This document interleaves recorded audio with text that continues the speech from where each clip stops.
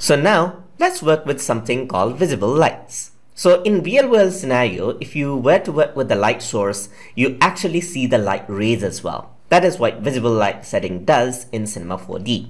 So let me take something like a light right here, a regular light, and let me just drag it upwards. So you see that the light is here, and if I were to render this out, you can see that the light is actually shining from the top, but there's no fog of it whatsoever. So you can see that there's no fog whatsoever for this light.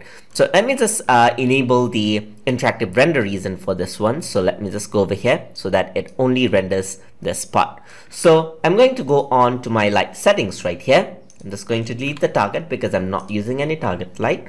So over here in the light, I'm going to enable the visible light. Here you can see that there's visible light turned off. Let me just turn on the shadows as well so that you can see that it more realistically right here. So you can see the shadows as well and the area. So I'm going to go over here onto the visible light setting and let me just choose visible. So what that does is you can see that it is immediately visible right there. So that is what visible light does actually. Volumetric light on the other hand is much more realistic. You can see that there's light rays coming off over here, while in visible light it does not actually take the objects in mind. So there's no light rays right whatsoever here, but you go to volumetric light, you can see that there's visible light over here. There's a bit of a rays according to what you actually see in the object. So if I were to move it aside, you can see that. Let me just move the light closer right here, and you can see that it actually takes place into effect just like that. Looks really cool, just like that. So now let me just go to the light setting. There's another light that you want to choose as well, another type of visible light, and that is inverse volumetric. So inverse volumetric, what it does is that it only illuminates the light rays right here. So you can see that the light is coming off here, but here you can see that there's a bit of a rays going on there. Really good for some sort of effect. So let me just go for volumetric metric right over here. So there's some other settings right here, like in visibility right here. You can see that you can control the brightness, the sample distance, and everything else. So let's see what that does. If I decrease this out, you can see that I can decrease the amount of sample distance. So if I were to decrease it really low, like here, you can see that it only focuses that side. But if I were to increase this out, you can see that the sample area actually increases. I can decrease the brightness of the light right here, just like this. So right now it's 74%, but if I were to go something like 10%, it goes down much darker, just like that. So it controls the amount of light right there. So let me just go something like 50% right here. You can also increase the dust right here, as you can see, so the light becomes much more dusty. I have to increase it. I need to make sure that this is a bit more darker. So let me just make it something like 10%, and you can see that the light gets a bit of dusty right here. I can also increase the dithering right here to make it more noisy. But anyways, let me just go over here, keep it to somewhere around 50%. Dusting, let me just decrease that down to 0% because I want a smooth light, really like that. So really gives an interesting effect. Just like that. If I were to copy the light, you can see that I can have two light sources just like that, which is quite soft.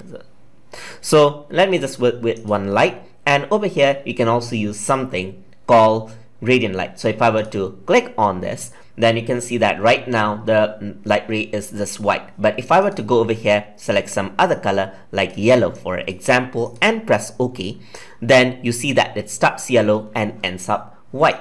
So let me just interchange this, and it is quite opposite, as you can see right here. So it is yellow on the center and white at the end. If I were to go over here just like this, you can see, let me just increase this out a bit, and you start seeing the variation in color. Let me choose something else, some different color such as red, so that you can see the effect. So if I were to say it, you can see that everything is red, and I can change this to something like blue, and you can see that effect as well. So once I press OK, you can see that there's the blue tint right over here and the red tint. You can also add in more colors right here and make it look interesting, kind of like a disco light right here, and it affects the object as well. So over here, just like that, let me just render that out, and let me just drag it out over here so that you can start seeing the difference right over there. Alright, there you go, 3 color lighting, just like that. Drag it on to the left, and there you go, there's another type of lighting right over here. just like this. So that is how you can work around with the lighting, just like that. And additive is useful when you use multiple lights, so the lights just blend in all together to create interesting effects, just like that. So this is what lighting settings actually does. So you can use the fall off or not, that is up to you. So if you use the fall off, you can see that it is much more realistic. Turn off the fall off and then it is not realistic much. Let me just turn off the fall off as well, and let's see how the results actually look like. So I can go over here onto the general tab right here. Right now, this is the visible light in the details.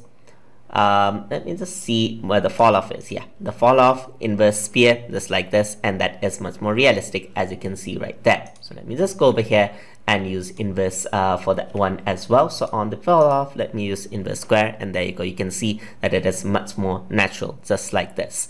And I can work around with its volume right here, and that gives out a unique effect, just like that. So this gives a light source as well, and the effect right there really gives out interesting output, just like this. So let me just zoom this in, and you can see that how this looks. There's a bit of a flare, a glow, and then everything else. So you can work around with multiple sources of light right here to come up with this kind of effect. So let me just change the type of the light here as well. So let me go over here, let me select the light itself first and change the type of the light source right here. So I'm going to go to general. This is Omni Light right now. If I were to change it into spot, you can see that this looks totally different now over here. So I can increase the size, and you can see how this actually looks like, just like that. And that's how the spotlight looks like. So let me just increase the intensity right here, and there you go. That's how it looks now. So let me just go 100%, and there you go. So over here, there's visible light, volumetric, and everything. Let me just change it into volumetric itself, so that the rays are seen as well. So there's spotlight, there's infinite light over here as well, which is it mimics the sunlight, and there's area light over here as well, just like this. And you can work around with the lights, just like that. So everything works around. So you go to the visibility right here, you can change the colors and everything else. Let me just change this out and drag this on to the side, just like that, so that you get bluish tint all over. So go over here, you can see that there's the blue tint right over there, the red tint, and so forth. Move it on to the side, you get a different effect. So that is how you can work around with the visible light sources and come up with different effects. So I'm going to go to the general and Omni Light again, and you can see that everything else is quite different. So that is how you can work around with volumetric lightings and its settings inside of Cinema 4D. Hope you guys learned something as always, and as always, please like, comment, share, and subscribe.